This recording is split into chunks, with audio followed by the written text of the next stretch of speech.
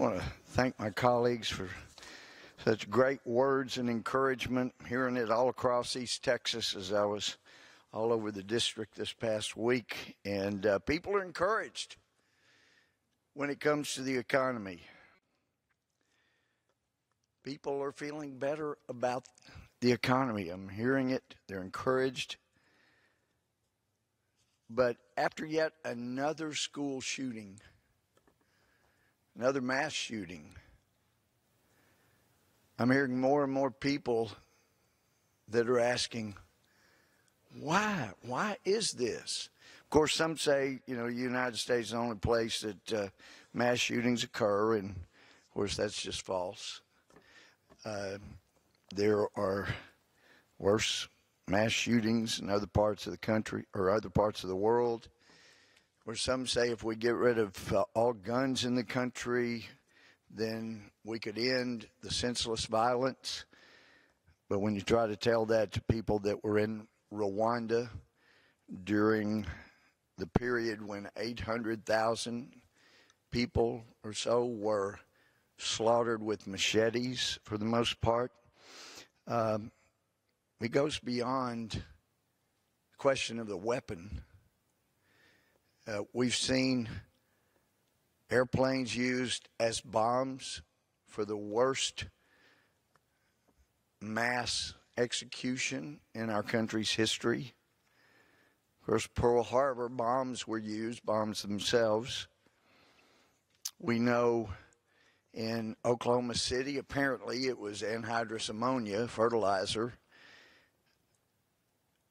We have seen the Boston bombing utilizing pressure cookers. So if the answer is to get rid of the weapons, we got to get rid of airplanes, we got to get rid of rental trucks, we got to get rid of fertilizer, got to, pressure cook got to go, machetes have got to go.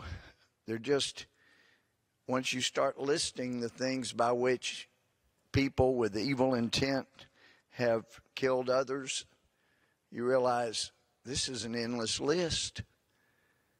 There are people that have exacted violence on others all kinds of ways. And there is nothing more senseless and ignorant, and I don't mean that mean-spirited. I mean, everybody's ignorant of something. Some are just ignorant of a lot more things.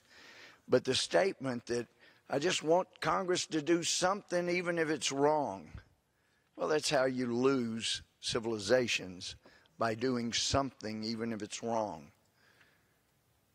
But there are plenty of indications, things that we can do, things we can agree on. It seems absolutely senseless that a school would know about a student who is repeatedly involved in violence, threats upon other students, threats upon other people, but actually not just threats, actual violence.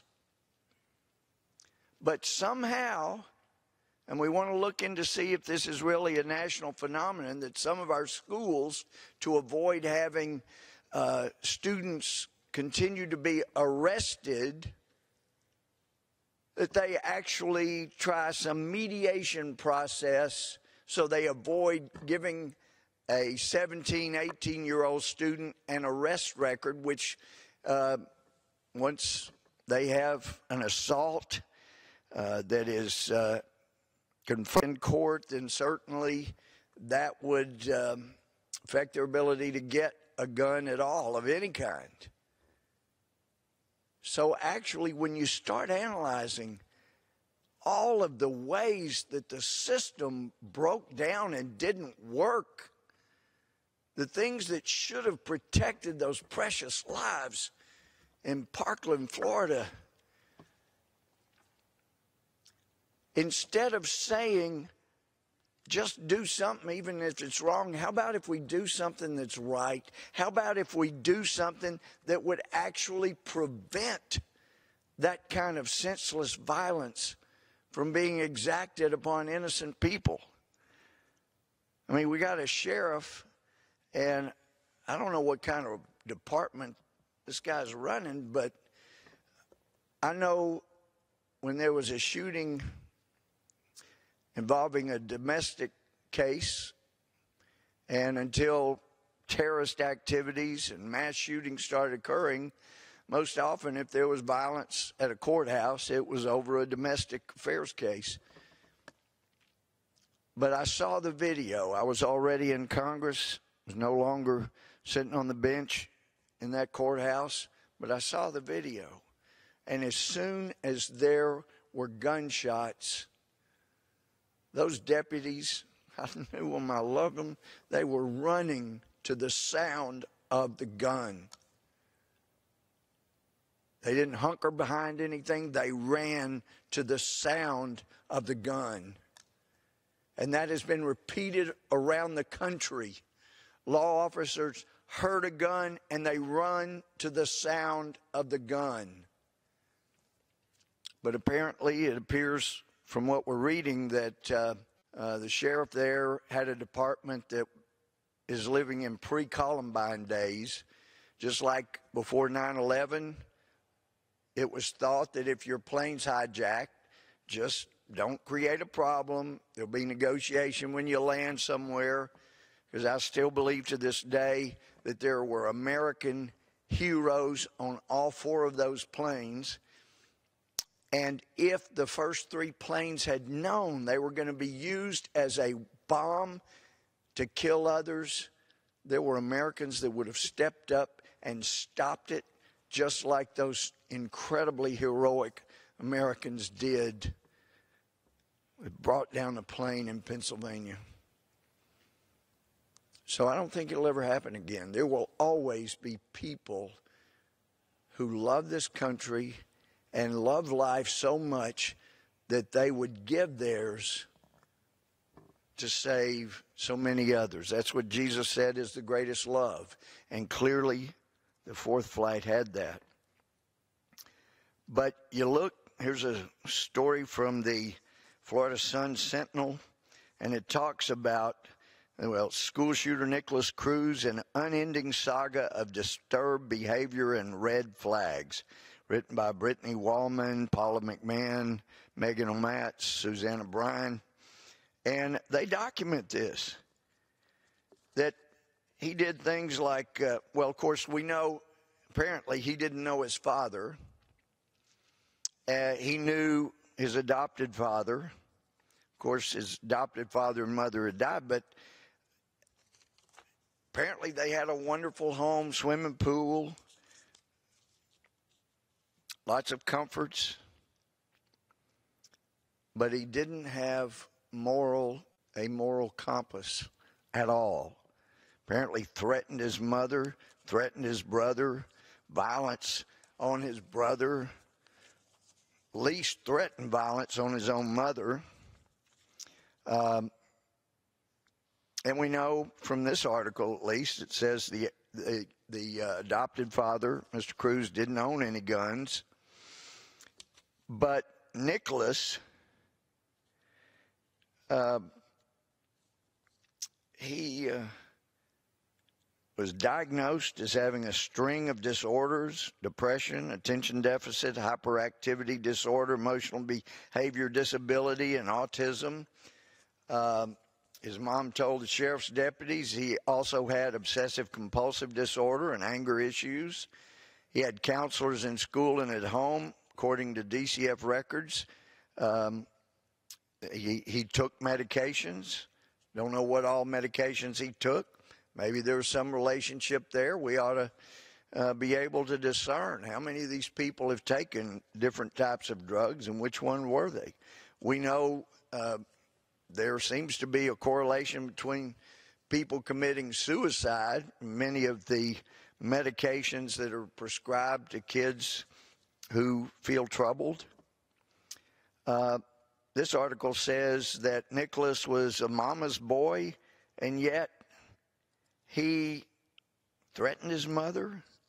His mother called the police to say he got physical with his brother and with her. Sounds like a physical assault on his mother. My late mother was close to 5 foot. I was a lot bigger than she was in high school, but I knew not to even think about raising a hand. When he was 14, his mother reported he had hit her with the plastic hose from a vacuum cleaner. A few months later, she told deputies he had thrown her against the wall because she took away his Xbox gaming system. A year later, she told deputies Nicholas had punched the wall after she took away his Xbox. Foul language, insults, disobedience, disruption. Cruz's behavior was exactly what school teachers frowned upon. He went to a different school for a while, which offered a program for emotionally and behaviorally disabled children. But according to the article, Cruz, could not control himself. Now, it talked about in the article that he was 5'7", 120 pounds, but I know a lot about being bullied up through junior high, up through 8th grade, because I was very small. I didn't start growing until high school of any size. May have been the smallest guy on our football team. First couple of years in high school, I know a lot about getting bullied. I know a lot about getting my nose bloodied. Never killed anybody. I had parents that would make all 4 of us kids quite angry, but they taught us respect of authority. They disciplined us, and they made sure we were in Sunday school and church every week. You know, it looks like the school and the community and the sheriff's office all helped Ms. Cruz and Nicholas, and I use help loosely, avoid having a criminal record that would have prevented him from having a gun and would have prevented him from killing 17 people. At least it'd be a whole lot more difficult without a gun like he had. But they all worked together unknowingly. Of course, it was not intentionally. They thought they were helping him. And what they were doing, what was coming down the road, was a disaster of massive proportions. We do need to do something that prevents this in the future. Some say, well, it's time to end the personal transfer loophole. So a father can't give a son a weapon. Well, perhaps if Nicholas's father had taught him, got a friend from Florida I was visiting with this weekend, and he said the worst whipping that he ever got was when he pointed a gun, his grandfather's gun, at his brother. He never did that again. And I'm not advocating violence on kids. I know the Bible says foolishness is bound up in the heart of a child, but the rod of correction will drive it far from him. But as a judge, a felony judge, I've seen kids be abused beyond propriety, justified criminal penalty. But we could take some action, it would seem, that would prevent entities, whether it's the Air Force, whether it's the Broward school system, the Broward County Sheriff's Office, from preventing someone from avoiding appropriately having a criminal record that would prohibit them getting a gun. That way we're talking about something that would prevent this same thing from happening. When it comes to the personal transfer of weapons, as John Locke was saying the other day, in over 100 years, there has not been a mass shooting that involved a gun received in a personal transfer, whether it's from father, son, friend to friend. And of course, if there's somebody at a gun show that is not having a background check and they're selling more than one weapon there, there's a good chance they're committing a crime. It's not a loophole at a gun show. Anybody that's there selling guns needs to have the background check done, and they do. And you can't get the gun until it's gone through a proper background check, and you get it from someone who ensures that everything is followed. I won a gun at an auction. I've heard some people say, yeah, we got to stop that too, getting a gun at auction. I had to go through the background check. I had to pick it up at a store. I felt sorry for the store, but there are stores that guns that are constantly having to clear somebody that bought it online, because you cannot pick up that gun until the background check is done and you go to someone who has ensured the background check is done and then getting the weapon. So that seems to be something we could do. And then something, we were talking to some of our Freedom Caucus tonight, and unlike the no-fly list, where the Obama administration would not tell us how you got on it and would not give us any idea on how you appeal, how you get off. And we would plead for some people that were law-abiding, shouldn't have been on there, and sometimes they get off, sometimes they don't. But we, as Congress, House and Senate, need to pass a bill that sets up a due process where if you're on the no-fly list, you can appeal and get off. We ought to make it where if you've been guilty of assaults, whether in school or in the home, as Nicholas Cruz was, or whether it's in public, that ought to prevent you from getting a gun. And of course, domestic situations, things often get so heated. I've seen terrible charges alleged against a father or mother during the course of a divorce, and that is something the state legislature could deal with. If it involves some federal entity, it's something we could deal with and say this is how you could appeal and get an unjust decision blocking a gun purchase. But we also know that those people that say, hey, there have been 3 million people who shouldn't buy guns that have been blocked from buying guns, well, they don't know the rest of the story. The rest of the story is there aren't but just a few dozen people that get prosecuted out of 3 million. Someone told me yesterday it was only a few dozen of the 3 million that are ever prosecuted for improperly request or filing for a gun. Yeah, there may have been 3 million people denied, but it turns out there were mistakes because of the ways in which the names are checked.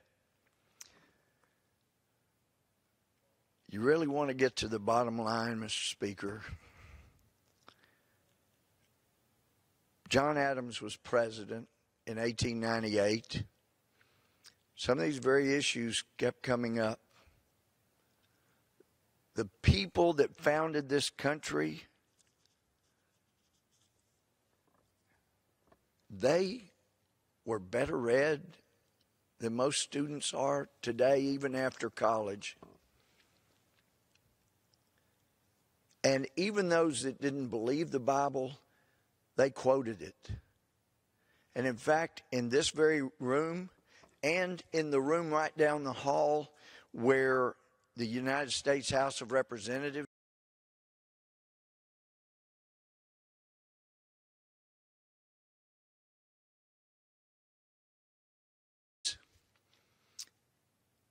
the Bible during sessions was the most quoted book in our history. In here, in that room, in the Senate down the hall, the old Senate, the current Senate, the Bible is the most quoted book in our history. And there would seem to be good reason within the Bible itself. Find the words, for the word of God is living and powerful and sharper than any two-edged sword, piercing even to the division of soul and spirit. It's a discerner of the thoughts and intents of the heart. But John Adams was president after 2 terms under President George Washington under our current Constitution. He knew precisely what the Constitution said. He knew how it had come about. He was vice president, president of the Senate, when the Bill of Rights were created. He was part of that process. Yet John Adams explained, President John Adams explained in 1898, the bottom line that people in this country have got to understand if we are going to address the kind of violence that is sparked around this country.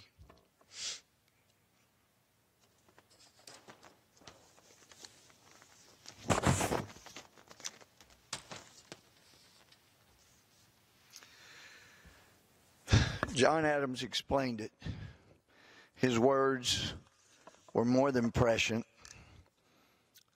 They are perpetually true as long as we're operating under this Constitution. As he said, knowing, having read many times every word of the Constitution, the Bill of Rights, helped generate these Bill of Rights, he knew what they were. But our Constitution was made only for a moral and religious people. It is wholly inadequate to the government of any other. You want to know where the answer is? If people are going to be safe in America, we have a choice. We either start anew teaching morality, teaching that there is a right or wrong, that not everything is relative. And even if those who don't believe there is a God don't want to hear about it, it's okay to talk about God.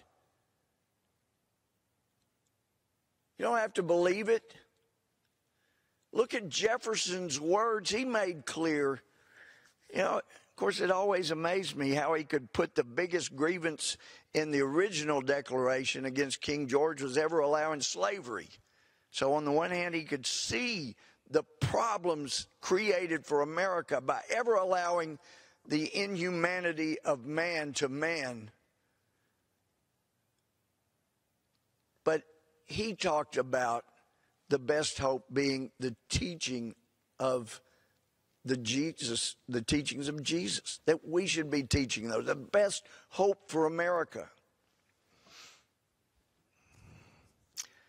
But if we're going to be safe, we either got to teach morality, encourage religion, not force secular humanism on American. It's okay to talk about it. It's okay to teach about it.